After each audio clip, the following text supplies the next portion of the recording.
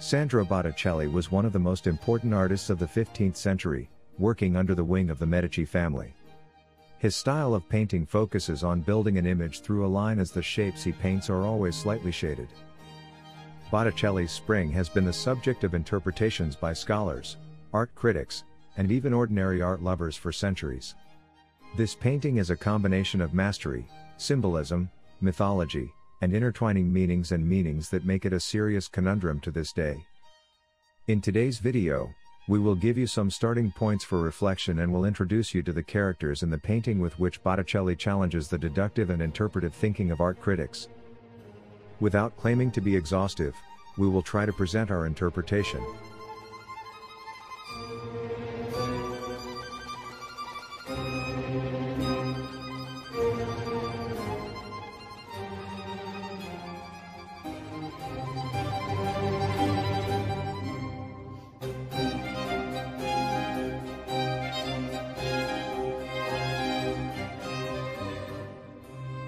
Botticelli's Spring is a large panel measuring 2.03 meters to 3.1 meters, according to various sources was created in the period around 1477 to 1482. The painting is currently kept in the Uffizi Gallery in Florence. In purely compositional terms, Spring contains 9 characters, 6 female figures, 3 males, and a small Cupid figure on the background of an orange grove, the meaning of which we will try to interpret later. The latest restoration, during which the pollution was removed, makes it possible to see Spring almost in its original form.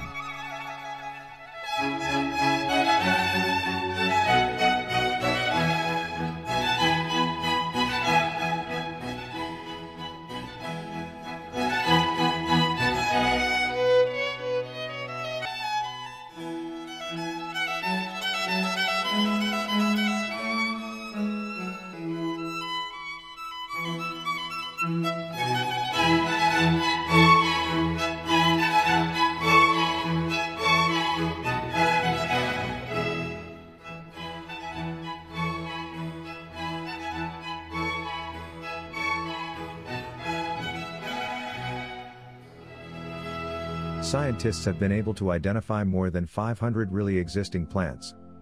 It should be noted that Sandro Botticelli was a lover of botany. He painstakingly painted leaves, flowers, and fruits in all his paintings.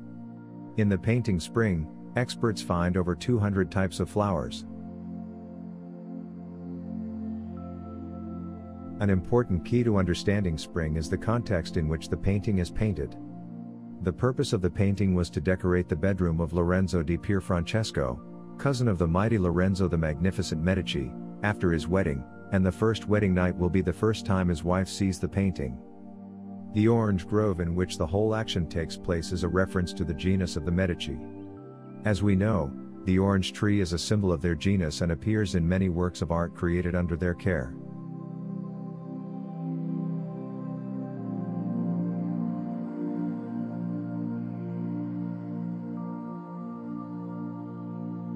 As in most cases, an analysis always has as its starting point the title of a work, be it a picture, a poem, or another form of human self-expression. The interesting thing in this case, however, is that we owe the name Spring to the historian Giorgio Vasari, who first mentioned her name. This will be our starting point because we are accustomed to the perception that behind a word is usually the image of a certain object, idea, or implied essence of the visible and invisible world. If we assume that Botticelli would also give the title Spring to his painting, then on a subconscious level, what he depicts on the canvas should correspond to the idea of spring, namely a new birth, a new beginning. This idea finds some confirmation in the fact that one of the identified characters is Flora, goddess from the Roman mythology of fertility and spring. Undoubtedly, the image unequivocally confirms that it is this goddess. The wreath on her head, the garland of flowers around her neck, and the many flowers she pours from her robe on the ground, scattering spring. However, if Botticelli's main idea was to depict spring, or rather the flowering of spring, of new life, why is this character not central in purely compositional terms? If we look at the picture, Flora is depicted almost to the far right of the canvas, near a male and female character who resembles Chloris and Zephyr. We know from Greek mythology that Chloris is an equivalent image of Flora. In ancient Greece, she was worshipped as a nymph of fertility and spring, and Zephyr, the god of the west wind, was also her husband and forerunner. According to the legend, Zephyr came and attacked Chloris, with which he was in love. In the picture, Chloris is trying to protect herself from Zephyr, who rushes over her. This scene transforms the defeated nymph into the goddess Flora. In the picture we see the pregnant Flora scattering her children, the flowers in the orange garden. Many art critics believe that Botticelli used this reference as his main message and wish to the betrothed couple of the Medici. According to some critics, the marriage of Lorenzo di Pierfrancesco and his fiancée was intentional and violent, just as the lustful Chloris was not in love with Zephyr. However, Botticelli hints that any marriage can flourish after the creation of a new life. The painting depicts Chloris running away from Zephyr, but immediately after her transformation into a pregnant Flora, she is calm and blissful, bringing new life around. In this line of thought, in the right corner of the picture, there is a semantically equivalent trio of three deities, directly carrying the idea of spring and fertility.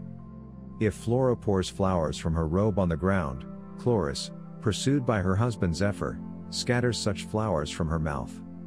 A verse by Ovid, which says that while speaking her lips exhale red roses.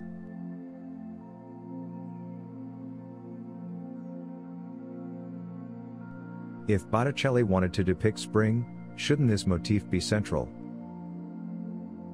And if we are talking about spring, how should this spring be perceived? As the birth of new life, as cyclicality, as a symbol bearing direct associations with ideas of greatness and triumph?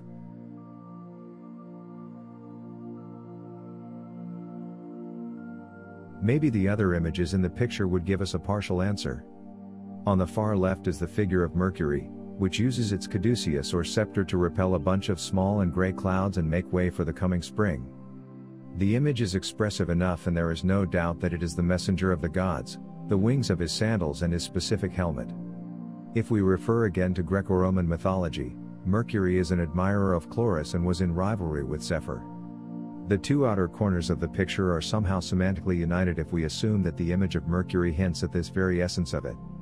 If we accept this interpretation, this arrangement of characters is reminiscent of the birth of Venus, where the goddess is surrounded on both sides by Flora, on the one hand, and Chloris and Zephyr, pouring flowers on the other.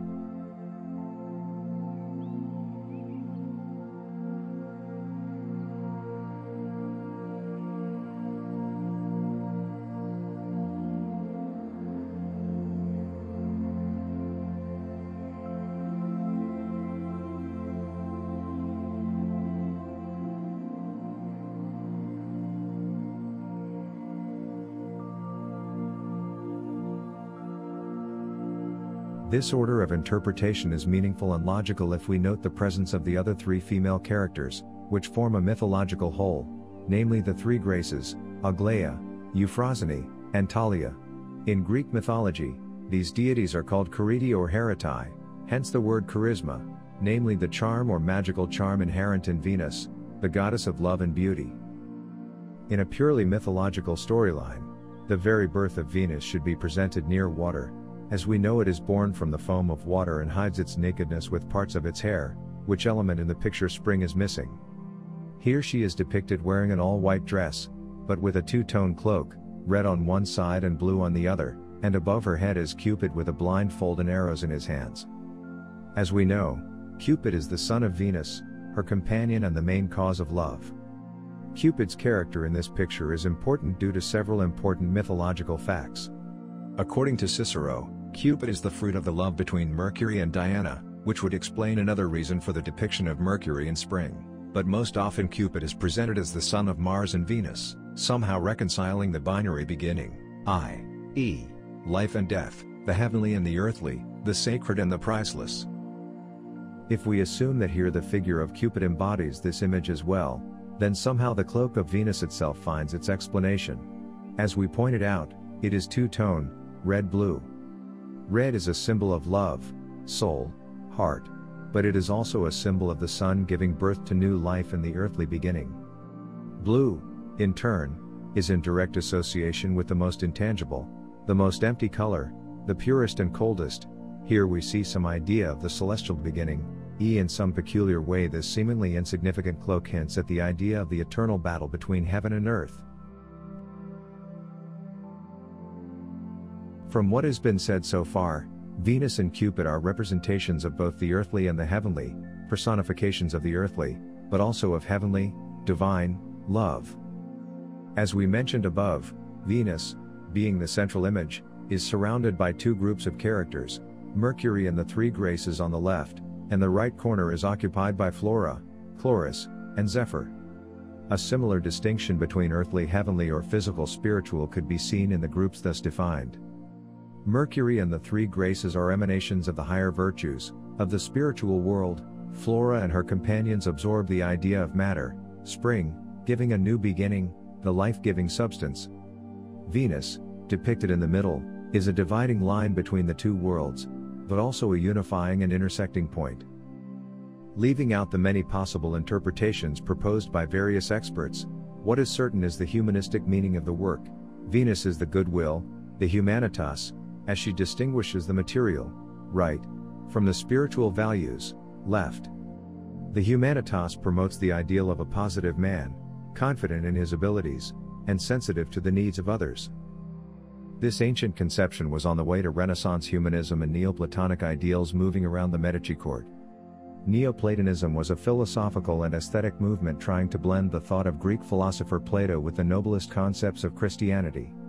The Neoplatonic conception of the ideal beauty and the absolute love influenced the Renaissance culture and Botticelli.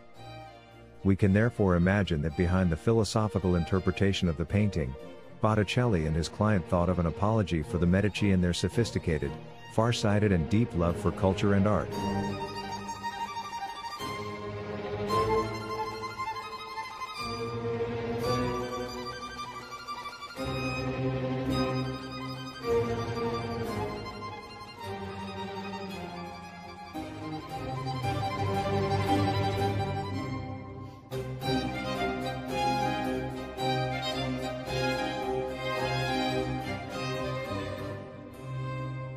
If you liked the video, you can subscribe to the channel, like the video, or share it.